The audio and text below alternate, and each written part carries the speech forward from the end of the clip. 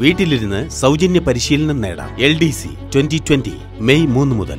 വിശദവിവരങ്ങൾക്ക് സന്ദർശിക്കുക www.rankhouse.in. പ്രിയപ്പെട്ട കൂട്ടുകാരെ, സ്വാതന്ത്ര്യങ്ങളെക്കുറിച്ച് നമ്മൾ കേട്ടിട്ടുണ്ടാവും. സഞ്ചരിക്കാനുള്ള സ്വാതന്ത്ര്യം, അഭിപ്രായം പറയാനുള്ള സ്വാതന്ത്ര്യം, ജീവിക്കാനുള്ള സ്വാതന്ത്ര്യം, അങ്ങനെ ഒട്ടനവധി സ്വാതന്ത്ര്യങ്ങളുണ്ട്. നമ്മളെ സംബന്ധിച്ചിടത്തോളം വളരെ പ്രധാനപ്പെട്ട സ്വാതന്ത്ര്യങ്ങളൊന്ന് സാമ്പത്തിക സ്വാതന്ത്ര്യമാണ്. ഈ സാമ്പത്തിക സ്വാതന്ത്ര്യം കിട്ടണമെങ്കിൽ നമുക്ക് സ്ഥിരമായൊരു ജോലി ആവശ്യമാണ്. അപ്പോൾ സ്ഥിരമായ ജോലി ഉണ്ടെങ്കിൽ മാത്രമാണ് നമുക്ക് സ്ഥിര വരുമാനം ഉണ്ടാവുകയുള്ളൂ. അപ്പോൾ സ്ഥിര വരുമാനം കിട്ടി അതുവഴി നമ്മുടെ സാമ്പത്തിക സ്വാതന്ത്ര്യം നമുക്ക് നേടാൻ കഴിയട്ടെ എന്ന ആശംസയോടെ ഇന്നത്തെ പരീക്ഷയിലെ ഒന്നാമത്തെ ചോദ്യം നമുക്ക് പരിശോധിക്കാം. ഒന്നാമത്തെ ചോദ്യത്തിലേക്ക് 13 സ്ക്വയറിൻ്റെയും 14 സ്ക്വയറിനും ഇടയിൽ എത്ര എണ്ണൽ സംഖ്യകളുണ്ട്? വളരെ എളുപ്പത്തിൽ ആൻസർ ചെയ്യാം. കൺവെൻഷണൽ മെത്തേഡിൽ പോയ ഒരുപാട് സമയം എടുക്കുന്ന ഒരു ചോദ്യം. എളുപ്പ വഴി എന്താണ് നമുക്ക് പരിശോധിക്കാം. 13 സ്ക്വയറിൻ്റെയും 14 സ്ക്വയറിൻ്റെയും ഇടയിൽ എത്ര എണ്ണൽ സംഖ്യകളുണ്ട് എന്നാണ് ചോദ്യം. എങ്ങനെയാണ് എളുപ്പ വഴി?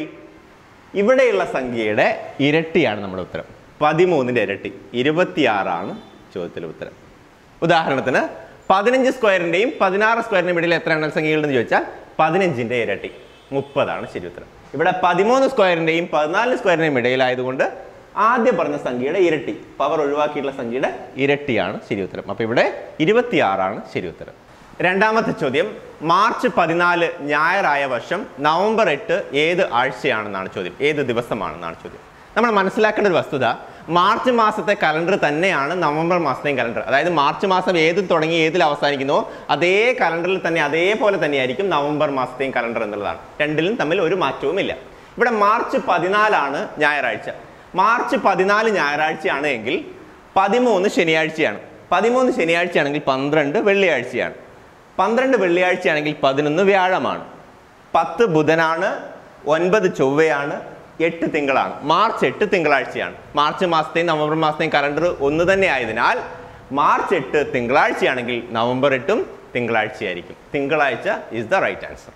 മൂന്നാമത്തെ ചോദ്യത്തിലേക്ക്, അച്ഛൻ്റെയും മകൻ്റെയും ഇപ്പോഴത്തെ വയസ്സുകൾ തമ്മിലുള്ള അംശബന്ധം 6:1 5 വർഷങ്ങൾക്ക് ശേഷം അവരുടെ വയസ്സുകളുടെ അംശബന്ധം 7:2 ആകും എങ്കിൽ മകൻ്റെ ഇപ്പോഴത്തെ വയസ്സുണ്ട്. എങ്ങനെയാണ് എളുപ്പത്തിൽ ചെയ്യാമെന്ന് പരിശോധിക്കാം. ആദ്യം അച്ഛൻ്റെയും മകൻ്റെയും ഇപ്പോഴത്തെ വയസ്സുകൾ തമ്മിലുള്ള അംശബന്ധം എഴുതുന്നു. 6:1. ഇനി വരാനിരിക്കുന്ന വയസ്സുകളുടെ അംശബന്ധം എഴുതുന്നു. 7:2. ഇത് എത്ര വർഷങ്ങൾക്ക് ശേഷം? 5 വർഷങ്ങൾക്ക് ശേഷമാണ്. അങ്ങനെയാണ് നമ്മൾ എളുപ്പത്തിൽ ചെയ്യാനുള്ള വഴികൾ മുൻ ക്ലാസ്സുകളിൽ പറഞ്ഞിട്ടുണ്ട്. ഇത് റിപ്പീറ്റ് ചെയ്യപ്പെടുന്ന ചോദ്യമാണ്.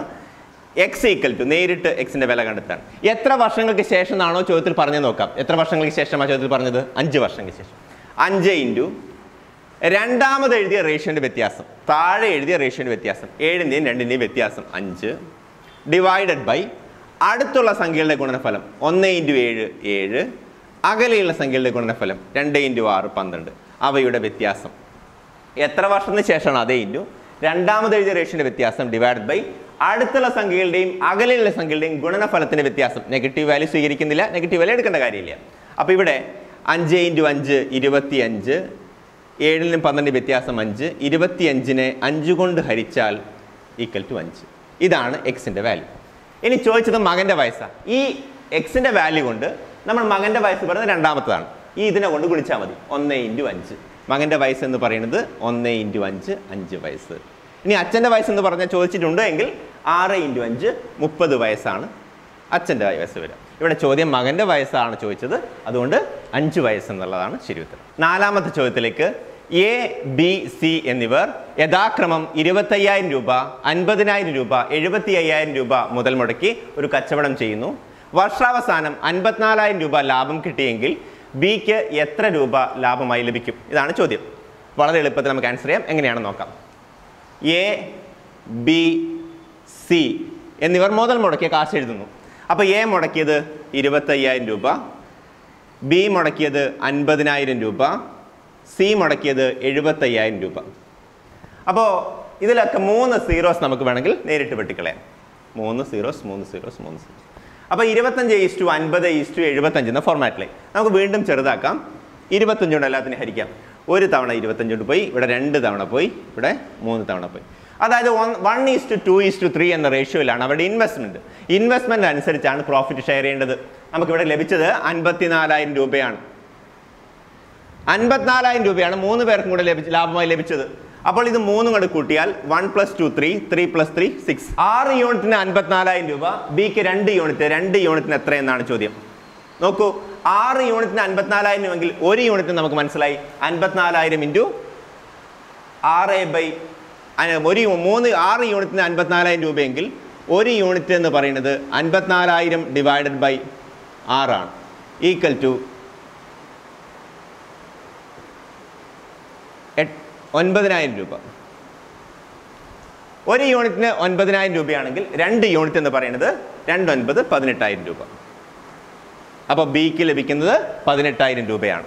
അഞ്ചാമത്തെ ചോദ്യത്തിലേക്ക്, 2 സംഖ്യകളുടെ തുക 36, അവയുടെ വ്യത്യാസം 6 എങ്കിൽ സംഖ്യകൾ തമ്മിലുള്ള അംശബന്ധം എന്ത്? ഇത് വളരെ എളുപ്പത്തിൽ ചെയ്യാവുന്ന ചോദ്യമാണ്. എളുപ്പത്തിൽ എങ്ങനെയാണ് ചെയ്യുക എന്ന് ചോദിച്ചാൽ, 2 സംഖ്യകളുടെ തുക എയും അവയുടെ വ്യത്യാസം ബിയും തന്നാൽ സംഖ്യകളുടെ അംശബന്ധം എന്ന് ചോദിച്ചാൽ a + b / a - b. ഒന്നുകൂടെ പറയാം, a + b / a - b. ഇവിടെ സംഖ്യകളുടെ തുക 36 തന്നിട്ടുണ്ട്, വ്യത്യാസം 6 തന്നിട്ടുണ്ട്. ഇനി സംഖ്യകളുടെ അംശബന്ധം ചോദിച്ചാൽ ഈ 36ഉം 6ഉം കൂട്ടിയിട്ടുള്ളത് അംശമായിട്ട് എഴുതുക, 36ഉം 6ഉം കുറച്ചിട്ടുള്ളത് ഛേദമായിട്ട് എഴുതുക. സോ 36 + 6 42, 42 36 6 കുറച്ച 30. അപ്പം നമ്മുടെ റേഷ്യോ 42:30 എന്നായി മാറി. അപ്പോൾ ഇത് പരമാവധി ചെറുതാക്കാം, 6 കൊണ്ട് ഹരിക്കാം. 7 6 42, 5 6 30. ഏറ്റവും ഷോർട്ടസ്റ്റ് ഫോം 7:5 എന്നുള്ളതാണ്. അപ്പോൾ ചോദ്യത്തിലെ രണ്ടാമത്തെ ഓപ്ഷൻ 7:5 ആണ് ശരി ഉത്തരം. ആറാമത്തെ ചോദ്യത്തിലേക്ക്, നവീൻ 5% നഷ്ടത്തിന് ഒരു പുസ്തകം വിറ്റു. അയാൾ 72 രൂപ കൂട്ടി വിറ്റിരുന്നുവെങ്കിൽ 13% ലാഭം കിട്ടുമായിരുന്നു എങ്കിൽ പുസ്തകത്തിന്റെ യഥാർത്ഥ വില എന്ത്? വളരെ എളുപ്പത്തിൽ ആൻസർ ചെയ്യാം. ചോദ്യം എന്താണെന്ന് പരിശോധിക്കാം. 5% നഷ്ടത്തിനാണ് നവീൻ പുസ്തകം വിറ്റത്. 5% നഷ്ടം എന്ന് പറയുന്നത് നമ്മുടെ കണക്കിൽ 95 എന്ന് വരണം. ഇനി 13% ലാഭം കിട്ടുമായിരുന്നു എന്ന് പറഞ്ഞാൽ നമ്മുടെ കണക്കിൽ 113 എന്ന് വരണം. എങ്ങനെയാണ് ഈ 13% ലാഭത്തിലേക്ക് വരിക? 72 രൂപ കൂട്ടി വിറ്റിരുന്നെങ്കിൽ, അതായത് 95-ൽ നിന്ന് 113 ആകണമെങ്കിൽ 72 രൂപ കൂട്ടി വിൽക്കണമെന്നർത്ഥം. അപ്പോൾ നമ്മൾ മനസ്സിലാക്കേണ്ട കാര്യം, ഈ 95-ൽ നിന്ന് 113-ലേക്ക് ജമ്പ് ചെയ്യാൻ എത്ര അകലമുണ്ട് നോക്കുക. 95 113 തമ്മിൽ അകലം 18 ആണ്. 72 കൂട്ടി വിറ്റാൽ ഈ നഷ്ടത്തിൽ നിന്ന് ലാഭത്തിലേക്ക് പോകും. അപ്പോൾ ഈ 95-ന് 113-ലേക്ക് എത്ര അകലമുണ്ട് നമ്മൾ നോക്കുക. എത്ര അകലമുണ്ട്? 5ഉം 18 യൂണിറ്റിന് അകലമുണ്ട്. 18 യൂണിറ്റ് ഉണ്ടാക്കുന്ന മാറ്റം 72 രൂപയാണ്. നമ്മുടെ കണക്കിൽ വസ്തുവിൻ്റെ യഥാർത്ഥ വിലയാണ് ചോദിച്ചതെങ്കിൽ നമ്മുടെ കണക്കിൽ എപ്പോഴും 100 എത്രയാണെന്നാണ് കണ്ടുപിടിക്കേണ്ടത്. 18 72 ആണെങ്കിൽ 100 എത്രയാണെന്നാണ് ചോദ്യം. പേന പോലും എടുക്കണ്ട, 18-ന്റെ 4 മടങ്ങ് 72, അങ്ങനെയാണെങ്കിൽ 100-ന്റെ 4 മടങ്ങ് 400 രൂപ. ഇപ്പോൾ വസ്തുവിൻ്റെ യഥാർത്ഥ വില എന്ന് പറയുന്നത് 400 രൂപ. അപ്പോൾ ഇവിടുത്തെ ആൻസർ 400 രൂപ, നാലാമത്തെ ഓപ്ഷനാണ് ശരി ഉത്തരം. ഏഴാമത്തെ ചോദ്യത്തിലേക്ക്, 5% സാധാരണ പലിശ നിരക്കിൽ 8 വർഷം കൊണ്ട് 560 രൂപ പലിശ ലഭിക്കണമെങ്കിൽ നിക്ഷേപിച്ച തുക എന്ത്? വളരെ എളുപ്പത്തിൽ ആൻസർ ചെയ്യാം. 5% സാധാരണ പലിശ, 8 വർഷം കൊണ്ടാണ് കിട്ടേണ്ടത്. അപ്പോൾ മൊത്തം പ്രിൻസിപ്പളിൻ്റെ 5% × 8 40% കിട്ടണമെന്ന് മനസ്സിലാക്കുക. അങ്ങനെയാണെങ്കിൽ 40% എന്ന് പറയുന്നതാണ് 560 രൂപ. നിക്ഷേപിച്ച തുക എപ്പോഴും നമുക്ക് 100 ആയിട്ട് പരിഗണിക്കാം. 100% എത്രയാണെന്ന ചോദ്യം.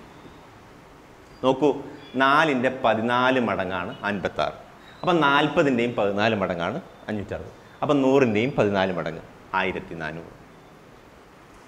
അപ്പോൾ 1400 രൂപയാണ് നിക്ഷേപിക്കേണ്ടത്. അപ്പോൾ ഇവിടെ 1400 രൂപയാണ് ശരി ഉത്തരം. Simple ഇൻട്രസ്റ്റിനെയും compound ഇൻട്രസ്റ്റിനെയും topic wise class നമ്മൾ എല്ലാ ടൈപ്പ് ചോദ്യങ്ങളും വളരെ എളുപ്പത്തിൽ ചെയ്യുന്നത് എങ്ങനെയാണെന്ന് പഠിപ്പിക്കുന്നുണ്ട്. തീർച്ചയായിട്ടും നിങ്ങൾ അതിൻ്റെ ഭാഗമാകണം. ഇപ്പോൾ ഇവിടെ 1400 രൂപയാണ് ശരി ഉത്തരം. എട്ടാമത്തെ ചോദ്യത്തിലേക്ക്, ഒരു ബാഗിൽ 20 രൂപ, 10 രൂപ, 5 രൂപ, 2 രൂപ നോട്ടുകൾ 7:4:6:9 എന്ന അനുപാതത്തിലാണ്. ബാഗിലുള്ള പണത്തിൻ്റെ ആകെ മൂല്യം 2280 രൂപയാണെങ്കിൽ അതിൽ എത്ര 10 രൂപ നോട്ടുകളുണ്ട്? വളരെ എളുപ്പത്തിൽ ആൻസർ ചെയ്യാം. ബാഗിൽ നോട്ടുകളുടെ ഡിനോമിനേഷൻ നമ്മൾ ആദ്യം എഴുതുന്നു. 20 രൂപ, 10 രൂപ, 5 രൂപ, 2 രൂപ. ഇങ്ങനെയാണ് നോട്ടിൻ്റെ ഡിനോമിനേഷൻ. അതിൻ്റെ റേഷ്യോ യഥാക്രമം എഴുതുന്നു. 7:4:6:9. നമ്മൾ ആദ്യം മനസ്സിലാക്കേണ്ടത് നോട്ടുകളുടെ ഡിനോമിനേഷൻ ആദ്യം എഴുതുക, താഴെ അതിൻ്റെ റേഷ്യോ അത് പറയുന്നത് പോലെ തന്നെ എഴുതുക. ഇനി 20 രൂപ 7 എണ്ണം എടുക്കുക. 20 രൂപ 7 എണ്ണം എടുത്താൽ 20 140 രൂപയാവും. പ്ലസ് 10 രൂപ 4 എണ്ണം എടുക്കുക, അപ്പോൾ 40 രൂപയാവും. 5 രൂപ 6 എണ്ണം എടുത്താൽ 30 രൂപയാവും. 2 രൂപ 9 എണ്ണം എടുത്താൽ 18 രൂപയാവും. നോട്ട് അതേപോലെ റേഷ്യോ പറയുന്നത് പോലെ നമ്മൾ രൂപ എടുക്കുക. എന്നിട്ട് മൊത്തം ആഡ് ചെയ്യുക. 8 3 1 4 4 8 4 12 1 1 2 228 രൂപയാണ് നമ്മൾ നോട്ട് പറയുന്നത് പോലെ എടുത്തത്. ഇനി ചോദ്യം എന്താ നോക്കുക, അതിൽ എത്ര 10 രൂപ നോട്ടുകൾ ഉണ്ടെന്നാ? 10 രൂപ നോട്ടുകൾ എത്രയുണ്ടെന്നാ? അപ്പോൾ നമ്മൾ എടുക്കേണ്ടത് 228 രൂപ എടുത്തപ്പം 10 രൂപ നോട്ട് നമ്മൾ എത്ര എടുത്തു? 4 എണ്ണം എടുത്തു. 228-ൽ 10 രൂപ 4 എണ്ണമാണ് നമ്മൾ എടുത്തത്. ചോദ്യം എന്താ? 2280 രൂപയിൽ എത്ര 10 രൂപ നോട്ട് ഉണ്ടെന്നാ? 228-ൽ 4 എണ്ണം, 2280-ൽ എത്ര എന്നാ ചോദ്യം. നോക്കൂ, 228-ൽ 4 എണ്ണമാണെങ്കിൽ ഇവിടെ 10 ഇരട്ടി, അപ്പോൾ ഇവിടെയും 10 ഇരട്ടി 40. 10 രൂപകളുടെ എണ്ണം 40 ആണ്. അപ്പോൾ ഇവിടെ 40 എന്നുള്ളതാണ് രണ്ടാമത്തെ ഓപ്ഷനാണ് ശരി ഉത്തരം. 9ാമത്തെ ചോദ്യം, 2 സംഖ്യകളുടെ തുക 10, അവയുടെ ഗുണനഫലം 20 എങ്കിൽ സംഖ്യകളുടെ വിൽക്രമങ്ങളുടെ തുക എന്താണ്? വളരെ എളുപ്പത്തിൽ ആൻസർ ചെയ്യാം. ഇത്തരം ചോദ്യങ്ങൾ വരികയാണെങ്കിൽ സംഖ്യകളുടെ തുക A+B എന്ന് പറയുന്നത് 10 ആണ്. അവയുടെ ഗുണനഫലം AB എന്ന് പറയുന്നത് തന്നിട്ടുണ്ട് 20 ആണ്. അപ്പോൾ മനസ്സിലാക്കേണ്ടത് വിൽക്രമങ്ങൾ തുക. ഇതിൻ്റെ വിൽക്രമം എന്ന് പറഞ്ഞാൽ 1/A, ഇതിൻ്റെ വിൽക്രമം പറഞ്ഞാൽ 1/B. അതെത്രയാണെന്നാണ് കാണുന്നത്. ക്രോസ് മൾട്ടിപ്ലൈ ചെയ്താൽ A × 1 A plus B × 1 B divided by AB. A+B നമുക്ക് തന്നിട്ടുണ്ട് 10 ആണ്. AB തന്നിട്ടുണ്ട് 20 ആണ്. വെട്ടി പോകുന്നു 1/2. അപ്പോൾ വിൽക്രമങ്ങളുടെ തുക 1/2 ആണ്. ഇത്തരം ചോദ്യം വന്നു കഴിഞ്ഞാൽ കൂട്ടുകാർ എങ്ങനെയാണ് ചെയ്യേണ്ടത്? തുക ഡിവൈഡഡ് ബൈ ഗുണനഫലം ചെയ്താൽ മതി. ഇവിടെ തുക 10 ആണ്, ഗുണനഫലം 20 ആണ്. 10 ഡിവൈഡഡ് ബൈ 20 1/2. ഇങ്ങനെയൊന്നും ചെയ്യേണ്ട കാര്യമില്ല, മനസ്സിൽ തന്നെ എടുക്കാം. തുക ഡിവൈഡഡ് ബൈ ഗുണനഫലം. ഇവിടെ 1/2 ആണ് ശരി ഉത്തരം. 10ാമത്തെ ചോദ്യം, ഒരു സമഭുജ സമാന്തരികത്തിന്റെ വികരണങ്ങളുടെ നീളം 8 സെന്റിമീറ്ററും 6 സെന്റിമീറ്ററും വീതമായാൽ അതിന്റെ വശത്തിന്റെ നീളം എന്ത്? ഇത്തരം ചോദ്യം വന്നാൽ നാം മനസ്സിലാക്കേണ്ട ഒരു കാര്യം, സമഭുജ സാമാന്തരികത്തിന്റെ 2 വികരണങ്ങളുടെ നീളം തന്നാൽ ഒരു വശത്തിന്റെ നീളം കണ്ടുപിടിക്കാനുള്ള ഇക്വേഷൻ ഏതാണെന്ന് ചോദിച്ചാൽ 1/2 into root of d1 square plus d2 square ആണ്. ഒന്നുകൂടെ പറയാം, 1/2 into square root of d1 square plus d2 square. d1 ഉം d2 എന്ന് പറയുന്നത് വികരണങ്ങളുടെ നീളമാണ്. അപ്പോൾ ഇവിടെ 1/2 ഇൻറ്റു ഇവിടെ വികരണത്തിന്റെ നീളം തന്നത് 8 ആണ്. അപ്പോൾ ആദ്യത്തത് 8 സ്ക്വയർ പ്ലസ് രണ്ടാമത്തത് 6 ആണ് തന്നിട്ടുള്ളത് 6 square equal to 1/2 into square root of 8ന്റെ square 64, 6ന്റെ square 36 equal to 1/2 into square root of 64 36 കൂട്ടി നമുക്കറിയാം 100 ആണെന്നറിയാം. 100ന്റെ സ്ക്വയർ റൂട്ട് 10 ആണെന്നറിയാം. അപ്പോൾ 1/2 ഇൻറ്റു 10, 10നെ 2 കൊണ്ട് ഹരിച്ചാൽ 5 സെൻറ്റിമീറ്റർ ആണ് വശത്തിൻ്റെ നീളം. അപ്പോൾ ഈ ചോദ്യത്തിൽ 5 സെൻറ്റിമീറ്റർ എന്നുള്ളതാണ് ശരി ഉത്തരം. 11ാമത്തെ ചോദ്യത്തിലേക്ക്, മനോജും സുനിലും ഒരു ക്ലാസ്സിൽ പഠിക്കുന്നു. ഓണം പരീക്ഷയിൽ ക്ലാസ്സിൽ മനോജ് സുനിലിനേക്കാൾ കൂടുതൽ മാർക്ക് നേടി. സുനിലിൻ്റെ റാങ്ക് അതേ ക്ലാസ്സിൽ 7ാമതാണ് എങ്കിൽ താഴെ പറയുന്നവയിൽ ഉറപ്പായും ശരിയായ പ്രസ്താവന ഇത്. ഒന്നാമത്തെ പ്രസ്താവന നോക്കാം. മനോജ് ക്ലാസ്സിൽ 1ാമതാണ്. അങ്ങനെ ഒരു സ്റ്റേറ്റ്മെൻറ്റ് ചോദ്യത്തിൽ പറഞ്ഞില്ല, നമുക്ക് ഉറപ്പിക്കാൻ കഴിയില്ല. മനോജിന് സുനിലിനേക്കാൾ മാർക്ക് കിട്ടിയെന്ന് കരുതി മനോജ് ക്ലാസ്സിൽ 1ാമനാകും എന്ന കാര്യത്തിൽ ഉറപ്പില്ല. അപ്പോൾ ഒന്നാമത് ശരിയായിക്കൊള്ളണമെന്നില്ല. രണ്ടാമത്തത്, മനോജിൻ്റെയും സുനിലിൻ്റെയും ഇടയിൽ ഏറ്റവും ചുരുങ്ങിയത് ഒരു കുട്ടിയെങ്കിലും ഉണ്ടാകും. അതും ഉറപ്പായും ശരിയാവണമെന്നില്ല. 1/2 മാർക്കിൻ്റെ വ്യത്യാസമാണ് അവർ തമ്മിലെങ്കിൽ തൊട്ടടുത്ത മാർക്കാണെങ്കിൽ ഇടയ്ക്ക് ഒരു കുട്ടി ഉണ്ടാകാൻ സാധ്യതയില്ല. അപ്പോൾ അതും ശരിയായ പ്രസ്താവനയാകാൻ സാധ്യതയില്ല. ഇനി മൂന്നാമത്തത് നോക്കാം. സുനിലിൻ്റെ റാങ്ക് മനോജിൻ്റെ 5 റാങ്ക് താഴെയാണ്. അതും നമുക്ക് പറയാൻ കഴിയില്ല, അതും ഉറപ്പില്ല. പക്ഷെ 4ാമത്തെ പ്രസ്താവന നോക്കൂ. മനോജിൻ്റെയും സുനിലിൻ്റെയും ഇടയിൽ ഏറ്റവും കൂടിപ്പോയാൽ 5 പേര് വരെയാകാം. അതാണ് ശരി ഉത്തരം. 5 പേര് വരെയാകാം. ഒരാൾ വേണമെങ്കിൽ ആകാം, 2 ആൾ വേണമെങ്കിൽ ആകാം, ആരും ഇല്ലെങ്കിലും കുഴപ്പമില്ല. മാക്സിമം പോയാൽ 5 പേര് വരെയാകാം. അപ്പോൾ 4ാമത്തതാണ് ഈ ചോദ്യത്തിൻ്റെ ശരി ഉത്തരം. 12ാമത്തെ ചോദ്യം, കമ്പൈൻ എന്ന വാക്കിനെ XL NY RMV എന്ന് എഴുതിയാൽ ടുവാർഡ്സിനെ എങ്ങനെ എഴുതും? ഇത്തരം ചോദ്യങ്ങൾ ചെയ്യാൻ A മുതൽ Z വരെയുള്ള പൊസിഷൻ വാല്യൂ നമുക്കറിയാം, പഠിച്ചു വെക്കണം. സിയുടെ value 13, O 15, M 13, B 2, I 9, N 14, E 5.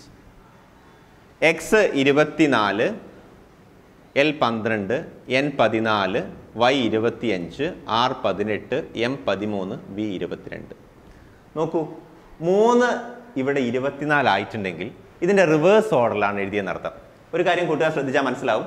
ഇതും ഇവിടുത്തെ വാല്യൂ കൂട്ടിയാൽ 27 കിട്ടും. 3ഉം 24 കൂട്ടി 27, 15ഉം 14 കൂട്ടി 27, 13ഉം 14 കൂട്ടി 27, അതുപോലെ 29ഉം 2ഉം 25ഉം കൂട്ടി 27. അങ്ങനെ പൊസിഷൻ വാല്യൂ റിവേഴ്സ് ഓർഡറിലാണ് വരുന്നത് അർത്ഥം. അല്ലെങ്കിൽ 2 കൂടെ കൂട്ടി 27 കിട്ടുന്നൊരവസ്ഥ. അങ്ങനെയാണെങ്കിൽ ടുവാർഡ്സ് ടിയുടേത് 20 ആണ്, O 15 ആണ്, W 23 ആണ്, A 1 ആണ്, R 18 ആണ്, D 4 ആണ്, S 19 ആണ്. അപ്പോൾ 2 കൂടെ കൂട്ടിയാൽ 27 കിട്ടുന്നു എന്ന് നോക്കിയാൽ കാര്യങ്ങൾ എളുപ്പമായി. T ഇവിടെ 20 ആണ്. അപ്പോൾ 7ാമത്തെ ലെറ്ററാണ് വേണ്ടത്. 7ാമത്തെ എന്ന് പറയുന്നത് G ആണ്. O 15 ആണ്. അപ്പോൾ റിവേഴ്സ് ഓർഡറിൽ വരുമ്പോൾ 12 വരും. കുട്ടിയാൽ 27 കിട്ടും. 12 വരുന്ന ലെറ്റർ L 12 ആണ്. L ആണ്. ഇനി 23 4 കൂട്ടിയാൽ കിട്ടുന്നത് D ആണ്, 4ാമത്തത്. അപ്പോൾ 27 ആവും. 1നോട് 26 കൂട്ടിയാലാണ് 27. അപ്പോൾ Z ആണ് ഇവിടെ വരേണ്ടത്. ഇവിടെ 18നോട് 9 കൂട്ടിയ 27, 9ാമത്തത് I ആണ്. D 4 ആണ്, 23. അപ്പോൾ W ആണ് 23. S 19 ആണ്, 19 8 27, 8ാമത്തത് H ആണ്. അപ്പോൾ നമ്മുടെ ചോദ്യത്തിൻ്റെ ഉത്തരം GLDZIWH എന്നുള്ളതാണ്. 13ാമത്തെ ചോദ്യം 1, 9, 17, 33, 49, 73. അടുത്ത നമ്പർ ഏതാണ്? നമ്മൾ ഇത്തരം ചോദ്യങ്ങൾ എഴുതുമ്പോൾ ഇപ്പോൾ നമ്മൾ വ്യത്യാസമാണ് ആദ്യം പരിശോധിക്കേണ്ടത്. നോക്കൂ, 1ൻ്റെയും 9ൻ്റെയും വ്യത്യാസം 8 ആണ്. 9ൻ്റെയും 17ൻ്റെയും വ്യത്യാസം 8 ആണ്. 17ൻ്റെയും 16ൻ്റെയും വ്യത്യാസം 16 ആണ്. 33ൻ്റെയും 49ൻ്റെയും വ്യത്യാസം 16 ആണ്. 49ഉം 73ഉം തമ്മിൽ വ്യത്യാസം 24 ആണ്. നോക്കൂ, 8, 8, 16, 16, ഇപ്പോൾ 24, സ്വാഭാവികമായും 24. അപ്പോൾ 73നോട് 24 കൂട്ടിയാൽ മതി. 73നോട് 24 കൂട്ടിയാൽ 4, 3, 7, 7, 2, 9. 97 ആണ് ഇതിലെ ശരി ഉത്തരം. 14ാമത്തെ ചോദ്യം CAT FDWIGZ അടുത്തത് ഏതാണ്? അപ്പോൾ നമ്മൾ ചെയ്യുന്നത് സാധാരണ ചെയ്യുന്ന പോലെ സിയുടെ 3 ആണ്, A 1 ആണ്, T 20 ആണ്, F 6 ആണ്, D 4 ആണ്, W 23 ആണ് പൊസിഷൻ വാല്യൂ, I 9 ആണ്, G 7 ആണ്, Z 26 ആണ്. നോക്കൂ, ആദ്യത്തേത് 3, 6, 9. അപ്പോൾ സ്വാഭാവികമായിട്ട് 9നോട് 3 കൂട്ടിയാൽ 12. 12 എന്ന് പറയുന്നത് L ആണ്. 1 കഴിഞ്ഞാൽ 3 കൂടി 4, 4നോട് 3 കൂടി 7 ആണ്. അപ്പോൾ 7നോട് 3 കൂടണം 10. 10ൻ്റെത് J 10. നോക്കൂ, 20 23ആയി, 23നോട് 26ആയി, 26 കഴിഞ്ഞ് 29. 29 ഇല്ല, അപ്പോൾ സ്വാഭാവികം നമ്മൾ ആദ്യത്തേക്ക് പോകും. ആദ്യത്തെ വരുമ്പോൾ C ആണ്. LJC is the right answer. 15ാമത്തെ ചോദ്യം ഒറ്റയാനേത്? Sweet, cake, bread, biscuit. സസൂക്ഷ്മം നിരീക്ഷിച്ച കുട്ടികൾക്ക് ഒരു കാര്യം മനസ്സിലാവും. ആദ്യത്തെ ഒഴികെ ബാക്കിയെല്ലാം ഒരു പ്രോഡക്റ്റ് ആണ്. ആദ്യത്തെ സ്വീറ്റ് ആണ്, ബാക്കിയെല്ലാം ബേക്ക് ചെയ്തുണ്ടാക്കുന്നതാണ്. അപ്പോൾ സ്വീറ്റ് ആണ് ശരി ഉത്തരം. 16ാമത്തെ ചോദ്യം ടീച്ചർ സ്കൂളാണെങ്കിൽ കുക്ക് എവിടെയാണ്? വർക്കിംഗ് പ്ലേസ് ആണ് നോക്കുന്നത്. ടീച്ചർ, സ്കൂള്, കുക്കാവുമ്പോൾ സ്വാഭാവികമായും കിച്ചൺ. രണ്ടാമത്തത് കിച്ചൺ ആണ് ശരി ഉത്തരം.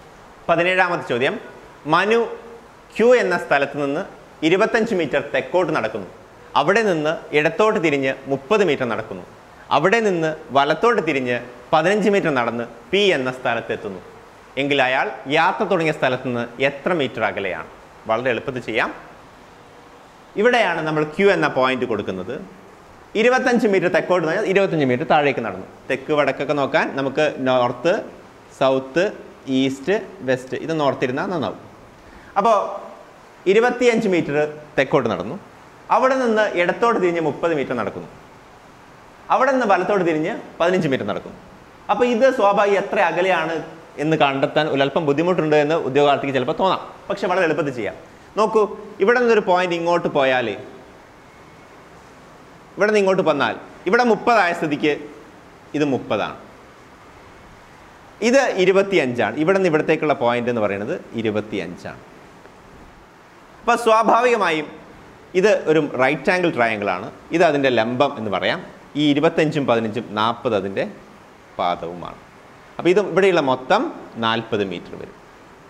ഇവിടെയുള്ളത് മൊത്തം 30 മീറ്റർ. അപ്പോൾ ഈ വികരണമാണ് കണ്ടെത്തേണ്ടത്. വികരണം കണ്ടെത്താനുള്ള equation square root of 40 square plus 30 square. നമുക്കറിയാം സ്ക്വയർ റൂട്ട് ഓഫ് 40 സ്ക്വയർ എന്ന് വെച്ചാൽ 1600 ആണ്. Plus 30 square 900 equal to square root of 2500. 2500ൻ്റെ square root എന്ന് പറയുന്നത് 50 ആണ്. അപ്പോൾ സ്വാഭാവികമായി ഈ ഡിസ്റ്റൻസ് 50 മീറ്റർ ആണ്. അപ്പോൾ നമ്മുടെ ചോദ്യത്തിലെ ശരി ഉത്തരം 50 മീറ്റർ എന്നുള്ളതാണ്. 18ാമത്തെ ചോദ്യം ഒറ്റയാനേത് ഓഡ് മാൻ ഔട്ട്. അഹമ്മദാബാദ്, പാറ്റ്ന, ചെന്നൈ, ഷിലോങ്. അഹമ്മദാബാദ് ഒഴികെ ബാക്കിയെല്ലാം തലസ്ഥാനമാണ്. അഹമ്മദാബാദ് തലസ്ഥാനമല്ല.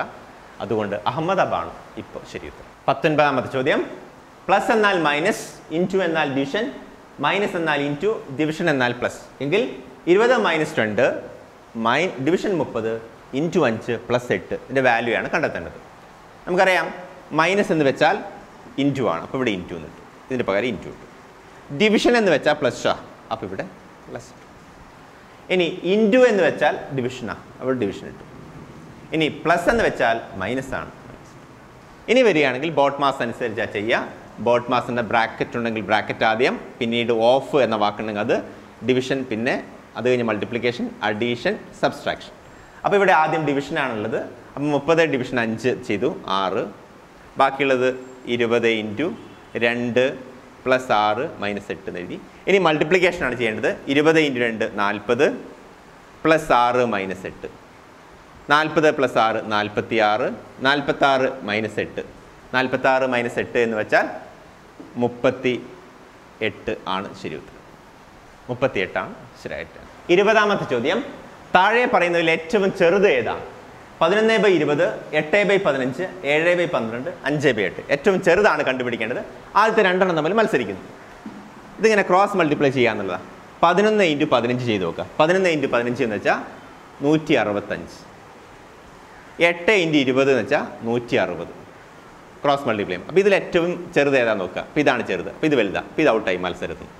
അപ്പോൾ ഇനി നമ്മൾ പരിശോധിക്കേണ്ടത് ഇവരുമായിട്ടുള്ള മത്സരത്തിൽ ഇവർ ജയിച്ചിരിക്കുന്നു. ഇവർ തമ്മിലുള്ള മത്സരം നോക്കും. 8 ഇൻറ്റു 12 96. 7 ഇൻറ്റു 15 105. അപ്പോൾ ഇതിലേതാ ഏറ്റവും ചെറുത്? 96 ആണ്. അപ്പോൾ സ്വാഭാവികമായിട്ട് ഇതും മത്സരത്തിന് ഔട്ടായി. അപ്പോൾ ഇനി അവസാനത്തെ രണ്ടാളുകൾ തമ്മിലുള്ള മത്സരമാണ്. 8 ഇൻറ്റു 8 64. 15 ഇൻറ്റു 5 75. ഇതിൽ ഏറ്റവും ചെറുതായതാ 64 ആണ്. അപ്പോൾ ഏറ്റവും ചെറിയ സംഖ്യ എന്ന് പറയുന്നത് 8/15 ആണ് ശരി ഉത്തരം.